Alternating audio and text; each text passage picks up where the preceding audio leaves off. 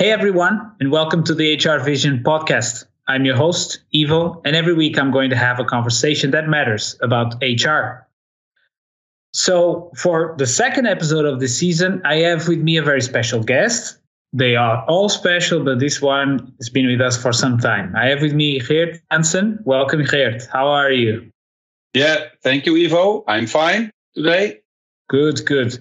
Geert is a senior consultant at FourVision, and if not is certainly one of the most experienced members of our team. He's been with FourVision for 11 years, and I'm sure he has a lot of stories over the years. Is that true, Geert?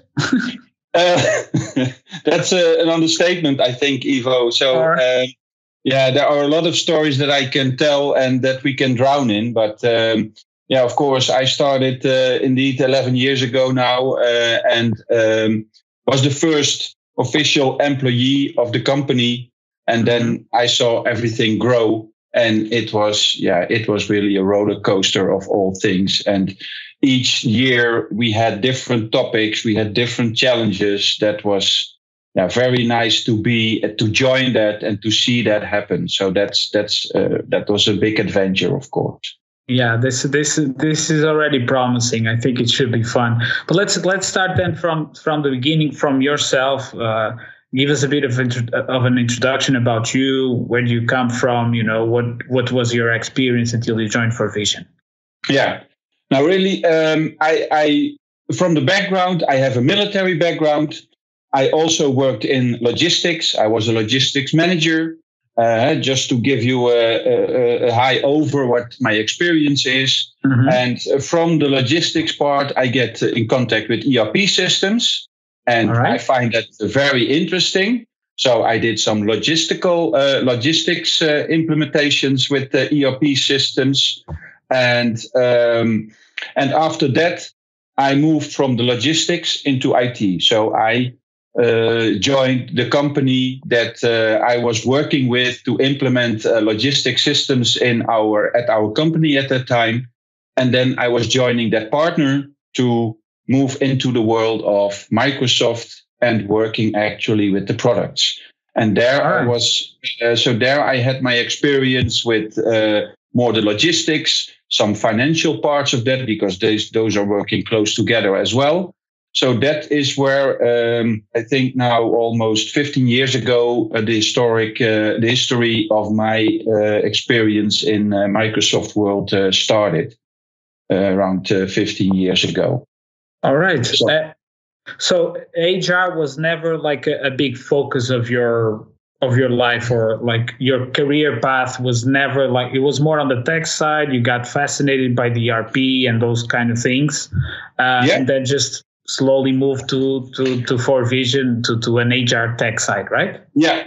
I was a manager in logistics as well. And as a manager, of course, I was a manager from, let's say, 50 to 150 employees. Mm-hmm. So then also, and that was also for me very interesting to see, okay, how was that HR doing, right? How could that support the people that are working in logistics and in the warehouses, how we can get more out of them. That's also something, because those are value. That is value for your company. So that's also what I recognized, that people can easily leave the company, etc. So you should focus on that HR part as well. So it was also always fascinating for me to see and to support that from an HR perspective, to try and get people in and let them stay in the company and try to improve them and develop. Let the people develop in that logistics part. So there was always a connection with HR, of course. And then I had the opportunity, and I was contacted by a recruitment company to see if I was interested, not only working with a partner that is doing logistics, that was doing finance in the food branch. So then I was asked to see if it's feasible for me and if it's nice to go to FourVision. And that was a complete other world. But what I found attractive, it was a complete other discipline, and it was focusing on one specific discipline. I worked in several things, logistics, and then I had some area and activities on the finance part. But when you have one module, and of course that module is talking to other modules as well, and you should be interfacing to some of them. But what I found interesting is to focus on just that one specific area and try to specialize in that. And still, as today, I keep learning, and our spectrum of products, they are growing, they have changed during time. So it's always challenging to work in that only specific part, like HR, with with a timesheet plus product that we had on the side. And then things changed in the Microsoft platform, and now we are working more on the web apps. That is part of a bigger spectrum of the HR world that we are creating, for example. Did you have that expectation about HR? What was your expectation about HR? Because the feeling that I have is for a lot of people when they start in this, they thought it was like it's a small part of the business. It's probably not that complex, but it is, right? Yeah, I can remember we had some partners where Bert and Peter were trying to get connected to in the company, and we were trying to get HR more higher in the tree, as I would call it, to see. But it was very difficult to get acknowledgement from the partners at that time within the Microsoft world to get involved in HR. Bert was specifically on sales. He was trying to get into those companies, into those partners, to see if they could give us business and we could mean something for each other. And in the beginning years, it was a very hard, a tough cookie to crack. And after a while, we saw that changing. And those partners that were keeping some distance to HR, no, it will never be something important. And now we see the same partners that we talked with 10 years ago are now also focusing on that HR. But I think that D365 Human Resources application, it also launched it, and it made it more specific and more special to prove for Microsoft that they were investing in that specific part. So I think also, and the companies, of course, the organizations worldwide, they are also acknowledging, okay, the people that we have is our value, and that should be that should be supported and give more attention than it was 10, 15 years ago. We saw that all change in all the HR specific papers and newsletters, etc. It was all very generic, but now you see on development, on succession planning, with all kind of things on that. It's much more important, and we saw that together at FourVision. We saw that changing from not very important, I think, to a very important topic of using that ERP in full, in combination now with web apps. And also a lot of companies as an ISV were also diving into that gap to see and to enrich that more, so that everything in a wider perspective can support a company in full and an organization in full worldwide, with multiple sites and being there in global organizations. I think it's very useful to have these kind of support and the things where we are busy with until now. Interesting. We've seen some of that before we talk to other people, saying that shift, right, between HR, administrative HR, and more strategic, that companies are valuing that more. Do you have any remembers of like 11 years ago when you joined the company? What were customers interested of in the tool, if they were at all, or if you were hearing some kind of tough comments about HR, like, we're just doing this because the company wants to do this? Not. Do you remember any funny stories from those times? I remember the first customers where I was working. We worked on leave, on the leave functionality. Yes. So that's where it started. Some topics were taken out of that, and leave was one of them, because that was indeed indeed, I think the topic that was 10, 15 years ago, the most important one, right? Yeah. To have some leave entitlement, not having that cafeteria with all kind of things that you could organize and were provided to the employees. So leave was at that point, I think, a basic thing that people did start to try and automate that more than only having an Excel sheet. That was at that time, I think, the change. Leaving those Excel sheets and having it all registered all over the organization, moving into one big integrated system with ERP. I also saw at that time, in the beginning that I started, that we were at the organizations within the education, that we saw that they were using, let's say, 80 applications from Excel to all kind of other topics. Wow. And the number was given by the organization. And to keep a hold of all the things related to employees and everything what was happening in the organization. So that was a huge thing that I thought, indeed, okay, yeah, what is the world where we are now in? And how is that going to look like? And what can we do as an organization to improve that and to get that more integrated? Because everything what your human resources are doing are impacting, of course, value in your organization. So that's all very important, I think, to maintain all the employee data for projects or for leave or for salary compensation and benefits, what should be applicable for. And that was in the beginning. So it was a transformation. What I saw in the beginning, from Excel sheets to the proper leave functionality, where all kind of things could be added to the functionality to take into account for your calculations, to where we are now, with a lot of dimensions and with a lot of interesting things happening on each and every functionality in the HR world, I think.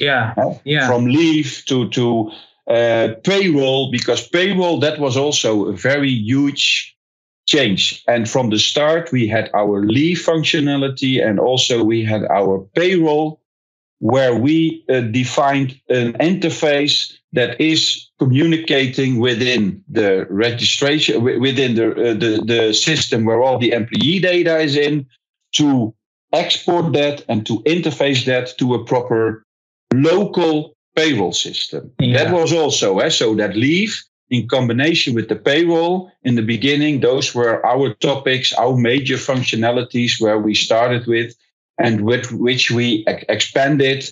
And now we have a broader thing. Let's say all the disciplines in HR are covered at the moment in our complete solution.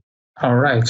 I'm curious, for all of, within all these years, you've seen a lot of customers. Of course, you are a senior consultant at the company. You've been in contact with customers more in the support side, I believe. And do you think all those changes, all these transformations over the years, they came?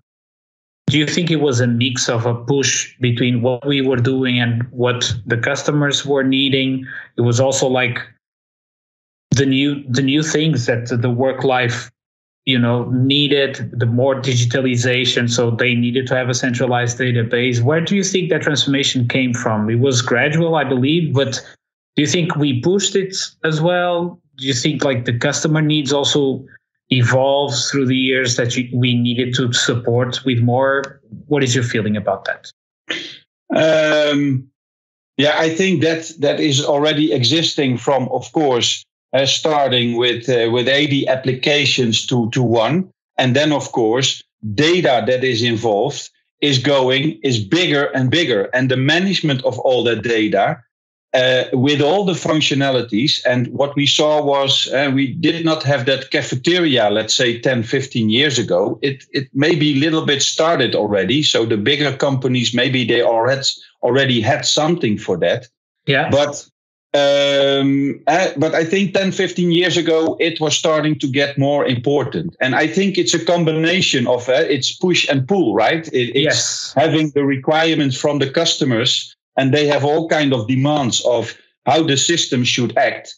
And you sometimes see that they are over demanding, that you are have the requirements and you want to have it as perfect as possible. Yeah. And that is also taking care of an extra dimension to manage that all within the database structure, of course, that you have within that bigger picture. Yeah. And it's that push and pull, right? Because it's a combination of course, and also now your artificial intelligence that is coming up is also having impact on that complete world. So it's a combination of requirements and, of course, the technology that is constantly going to a higher level, which also take care of maintaining more data, more complex things. So, and I also see it changing because in the beginning when we worked, it was all, you worked with HR people. And that was very challenging because they were not experienced in systems. They know some kind of things in their previous systems and in the current systems, and they said, "Okay, I should do it like that." But then, when you come in with a new system and you bring a complete new world for those people, that is very. I saw that also. It was very, threatening for them. For some people. And then I saw, it's important also, and now we see that more and more. We are now involved with IT, with IT, and also global companies which are much bigger, having more employees. And then you see that the organizations are also better organized with application managers that are taking care for the technical part. Because that was also something. I saw that also change, so that only HR people were there. But then, year after year, the organizations were enriching also with technical teams. And then, of course, they need to have some ISVs or suppliers to give them some additional applications. But then we saw that more and more the organizations are taking care for some support, some help desk, some technical support on that as well. For HR, also, because HR in the beginning, it was not that important. It was your core business, of course, that was very important. And it is very important. But now you see that has been changed the last 10 years, I think, more and more. And the world keeps changing on that part as well, I think. Definitely. All right, so sort of a general question based on your experience, of course, but my question is what it is like to be a consultant in HR tech. What do you think it's the things you must have to be successful in this area? I think the must have is to keep being challenged and because when you are focused and you have your products and you don't do anything else for improvement or anything else, then it starts to get boring pretty quickly. And I think what's needed is to keep aligned with the latest technology. And we at FourVision are doing a great job on that, to keep on top of the new technologies, I think, that are coming around us. And that sometimes can be challenging. And when you're close to that technology, but it's giving you the challenge, and it's also giving us, with the complete company, also the knowledge and the experience that brought us where we are now, compared to 10 years ago. I think that also for me as a consultant, when the product is there, I also saw companies, the product is there, we don't do any changes, it's pretty static. I think that's killing. That's killing, I think. So as a consultant in general, and I think when you talk, and you already talked with a lot of consultants, of course, in the company, that I think will be a common answer, I think, to have that and to follow up on that and to get those challenges in and keep improving the HR functionality. So you need to have that challenge as a consultant. And also each customer has his own dimension. That was Bert was calling that sometime, that each customer has their own dimension. And I think we're pretty good in looking to that dimension and trying to make them a happy customer and try to make them and give them the platform that they need with all the technical challenges. And I think that is something that I need, and that's my food for moving forward and growing for myself, growing for the company, for my colleagues, and of course for the customers as well. Yeah, because I think despite the solutions, they come out of the box with certain functionalities. We can add functionalities with other web apps, but every customer seems to present a different challenge every time, right? That there is something else that we need to develop, that we need to fix, that we need to solve, and that makes it challenging, right? That makes it very challenging, and you see it all the time happen. Most of the customers, they say, okay, yeah, we want the standard solution. We don't want any customization or changes. And then you will see during time that always is, always is the case, because each company they always think, and I think it is the situation, that they always have that 20% that's different from other companies. And they should take care that 20% that's different from all other companies, that should be taken care of for 100%. And that is also challenging, because you can never reach that 100%, I think. And that is I think. Sorry to interrupt you. I was just thinking of this idea that companies a lot of times, and I read this before, but companies a lot of times, they are referenced to as a living organism, right? Every living organism is different. In a company, every company has their own culture, their own way of doing business, their own types of people, positions within the company and all that. And, getting to a place where you have a system, an HR system that is closed, and you put it in there and it's going to work, it's very hard to do. And I think it's probably hard to do for other applications, but you need to adapt to the needs, because it is a living organism. Wouldn't you agree? Yeah, indeed. That is alive, and people trying to deliver as well, of course, on the organization, from project management level, from key user level. So that's always very challenging. And also the team. It's always screening. That's, I think, very important. On what I saw on implementations, that you see, okay, what are the people who are populating the project? Who are that important stakeholders or the sponsors that you have, right? To connect to them, so that your story that you are telling is going to be clear for all people that are involved. You should take all people with you. And you also are involved sometimes in change management. And that's also a challenge for the organizations, of course, to do that change management. And you sometimes already see that, okay, that could be a challenge or a risk, because that's also very important, I think, to get all people behind you, and that you are in that TGV, I will call it, to Paris, but that all people are in. And not that you're already in Paris and other people are waiting still on the station in Breda, in the Netherlands. That's always how I talk with that as a picture, to say, okay, we should take care of that. Also at the customer, also in the organization yourself. But I think that's always challenging as well, to do that change management and not deliver a product to the people that are using it, and they never saw it before. That is also sometimes that happens, but that's all the politics and the situation in the organization. And I think, of course, each and every organization knows the best and should know the best how they should move forward, and in which methodology they are using to implement these kind of new systems. Because it can also be the case that it is needed to have someone saying, this is what we are going to use, because otherwise no decisions are being made. So that's always a challenge also to see about the actual situation at the customer.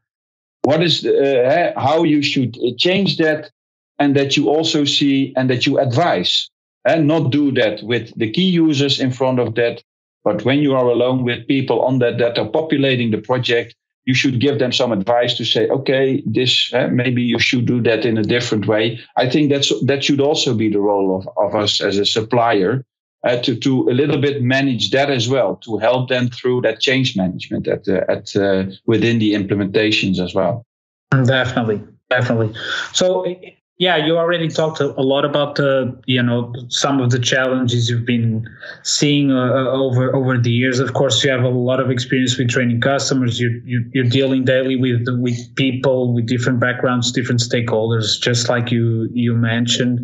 What does that process, of training customers, making them using the tool better, or simplifying some tasks, maybe, I don't know, where what does that process look like, and where do you start, even when you think about something as complex as Dynamics 365, for example?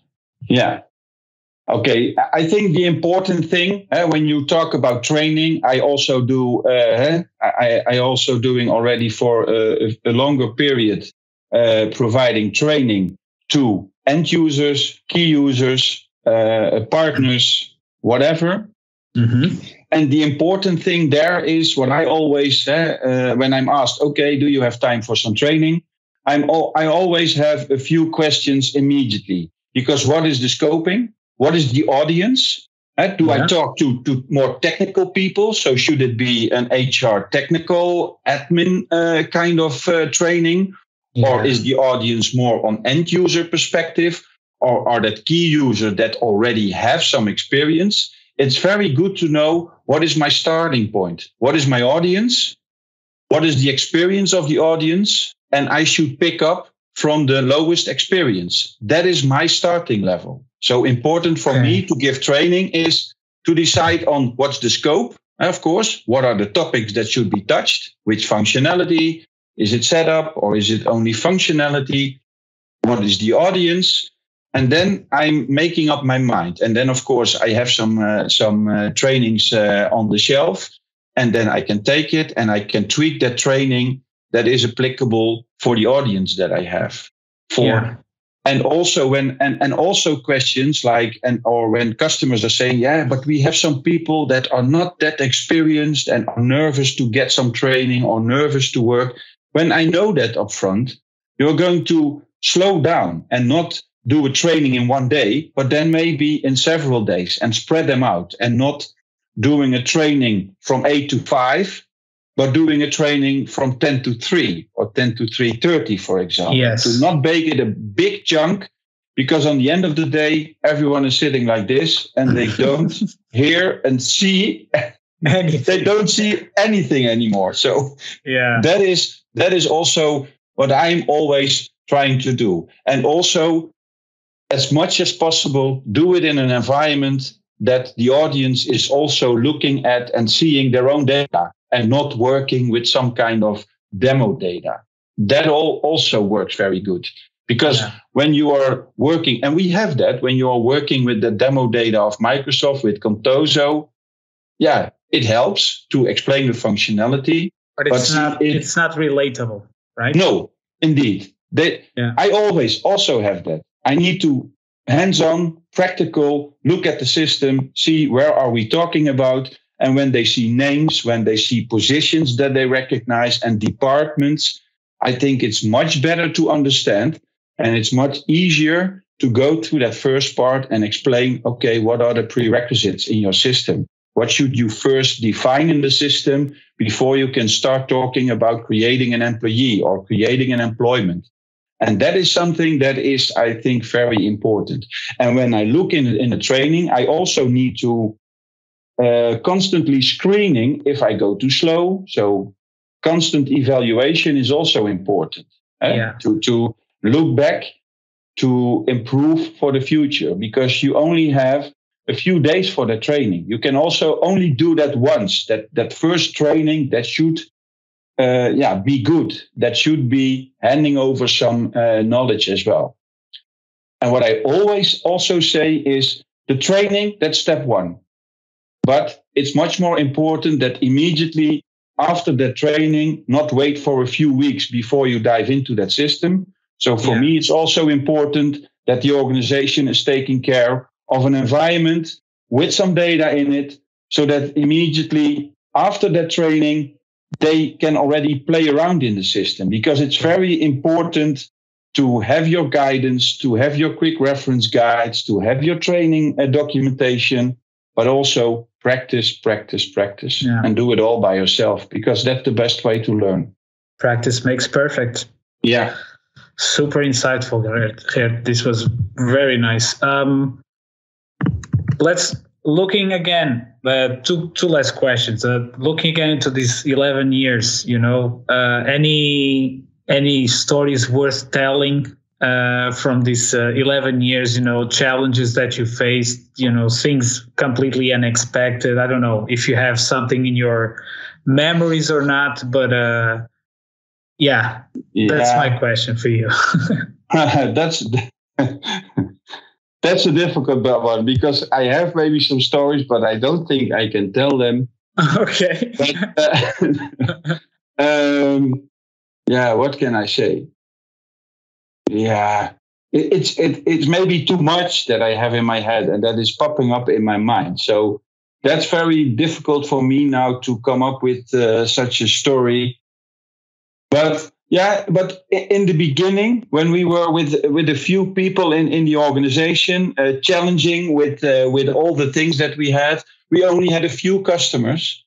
And then what I can remember was that because things were unsure, also Bert and Peter, they were working on the product, but it was very small at the time. We were working with 4 or 5 people. And then all the things that were very challenging. And then my first year that I started, both people, they were both gone. So Bert was on holiday, Peter was on holiday, and then you didn't have any backup story on that. And then I'm now also mainly involved in licensing. I'm now coming up with that story. And then customers, there was a customer, I cannot remember who it was, but the license file expired.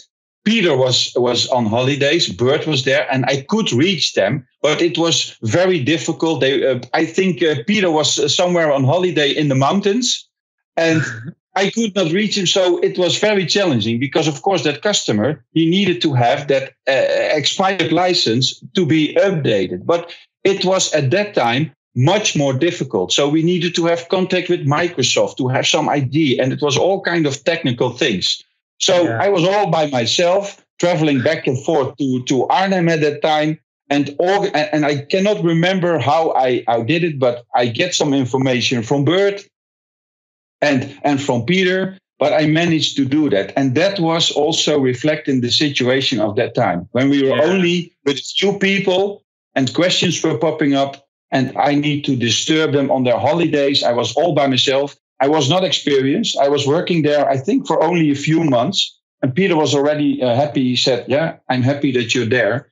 But that was also representative for the situation that we were there. Starting with all our functionality and being there all by myself. And it was, they trusted me, but and I could contact them. But that is some story that popped up in my mind when I look back, that I thought, that was, it was challenging. But on the other hand, when we look back now, I thought, that was nice to experience and to see how the organization now grow, and look at the organization where it is now. So that's pretty nice to join and to be there in that adventure. Yeah. It's indeed, I think, in the beginning for all companies, a lot of figuring out things, basically, right? No processes, you just try to go along and solve things. That's we are testing, making documentation, doing a rollout, etc. in one contact. And we had contact with I had contacts with developers abroad in Romania at that time, where we were starting with. So we had 1 or 2 developers in the background. They were starting to help us with improving that product. So we started with 2 or 3 developers who were there to support us doing some technical stuff. And so that is that is a nice retrospective of the company. And looking about it now, you're a pretty upbeat guy, you're a funny guy. You're still very excited about the company, where it stands now. What is your feeling about it? As we evolve, we grow, we have more and more people every year. And what is your view now? Yeah, it's a good question, Ivo, because it's flipping around. That can be different each month, because when we are a few people left the organization this year, and also a lot of people, or last year, a lot of people also joined us. Yeah. And when you see, and in the beginning it was much more. We started with 3, 5, 8, 10, 15. But at some point, I was in Arnhem, and in the beginning we were having dinner with a company meeting. And we had 3, 4 people, and we were going to a restaurant, and we were chatting and chit-chatting, and that was our company meeting. But at certain points, I looked, when I was in Arnhem, I looked in the room, in the space where we have their company meeting. The whole room was packed with people. Also people from the US and people from India were joining. Yeah. And then and sometimes you feel yourself a little bit lost in your company. Where should I go? In the beginning, I knew what was Peter doing, what was Bert doing, what was he busy with. We shared that, and now I see that a lot of things are happening, and you cannot follow in detail anymore what is happening in the organization. Yeah, and that is sometimes, that can sometimes be very difficult. That you feel yourself a little bit lost in your own company. That is, it can be overwhelming. Yeah, it can sometimes be overwhelming indeed. That's the right word. And then, but it's also nice to be here. I would have missed it for the world. So that's the other part. So, but sometimes it can be, strange, overwhelming. So what is happening? You think, okay. And in the beginning, I had day by day, hour by hour contact with Bert and Peter. That's not happening anymore because they are fully thrown in the company, and they are on management and on management level, and they need to give direction to the company, and they don't have time. They don't have time to have a chit chat with you and to inform me about the things that are going on.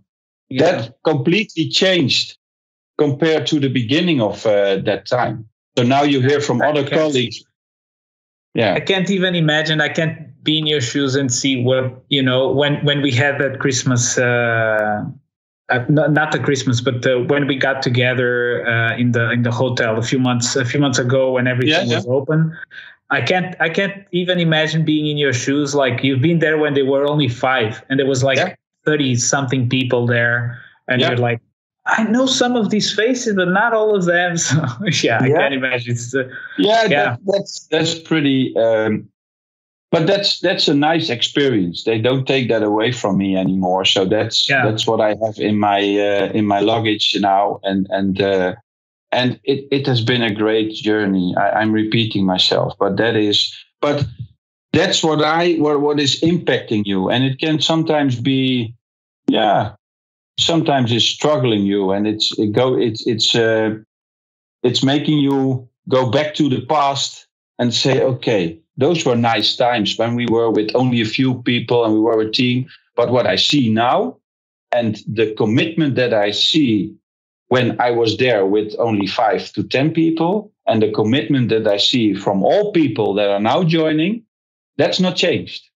So we are still, and I hear that back from all of our colleagues, we are still one big family. And that is pretty unique, I think, how Bert and Peter are running their company, and how they organize some stuff. Yeah, that is proving also. So that is a big, plus. Big plus. Yeah, big plus as well. People who are leaving the organization, they also say, but it's difficult because we were one FourVision family. and it will always be our family. That's what people say when they leave the company, and they have a big, huge challenge to decide to move and to go away from FourVision. So that's That's good. Okay, one last question, and I'll let you go. We've been talking for some time now. It's regarding the future. You're seeing a lot of new requests coming from customers all the time. You've seen the evolution of the tools, what we are building with the web apps. Everything is moving now back to F&O, the Dynamics 365 HR. I want to ask you, if there are any trends that you can sense in the near future that is going to take over HR technologies. There's something that piques your interest? I don't think that something is going to take over. I think it's plus. I think all the things where we bump into, I think the plus will be, and that's what we are already starting with. We have that Microsoft platform that is out of the box available. You buy a license, you plug it in, and it's there. You populate it, and it's there. That's the same for our web apps. And I think still we have technology that is keep coming, and we should always look, and I think not everything, because in the beginning, those power apps, we saw that, okay, what is going to happen with the power apps? What is going to happen with the power apps? But then after a while, it is changing. But I think our strength should be to look at all the technology that is available and make the right decisions and make the right connections, and not take, I think, everything what's in, because we have our Microsoft Teams and everything is integrated into each other. But it can also take care that you are completely lost in your own organization as well, right? With using all the technologies and use that all in full. I think it's good to take the right technology and put that in if that is needed for the complete solution that we are working on. I think. Yeah, I think otherwise will be. I think otherwise you go back to 10 years ago when a customer had 80 different applications. Yeah. And then indeed the history is indeed repeating itself. Yeah, indeed. Yeah. Because when you have all these kind of topics and you say, we cannot allow us to skip that or something else. I think we should do that and not pickpocketing all the tools that are there that are being made important and launched. And this is the tooling that we need to use for. But I think, and that's also what we did in the company, trying to change and transform into and following the policy and following the products that Microsoft were providing. And that's also a challenge already. And then when they give all and bring up all kind of technologies, I think that should be the art of pickpocketing the right technology and put that all together and see if it's feasible for us to put that in our platform and to offer that. And also important is, of course, listen to what our customers have to say. Yes. So that, and that's always what we did. What is happening in the world, in the HR world, because that's also important. When you use technology that is completely out of line with our HR world, within the HR world, I don't think we should use that because it's there and we should be following all the technologies. Yeah, it's not using technology for the sake of technology, but actually it should have some meaning to the customer, it should add value to it. And that's always what you should focus on, I think, to not drown in all the because then you are getting lost in your own application, maybe, or in your own, not in your own application, but in your own world and your own platform that you are building. Yeah, absolutely. Well, Geert, this is it. That's all I had to question you. Maybe, you can think about some of those stories and come back another time to tell us some funny stories about FourVision. I'm sure people listening out there would like to know some. I hope you enjoyed it. Yeah, I enjoyed it, but it was sometimes, it was hard to see, okay, what could I tell? And I had some introduction, but it was very nice to do. And having that platform in a way to look back a little bit also, and to take some time for looking at in another way and share it with you all. Good. I really enjoyed it. I think people listening will get a great learning about FourVision on this one. So I really appreciate your time once again. For people listening, we'll see you next week on another episode. Thank you. Okay.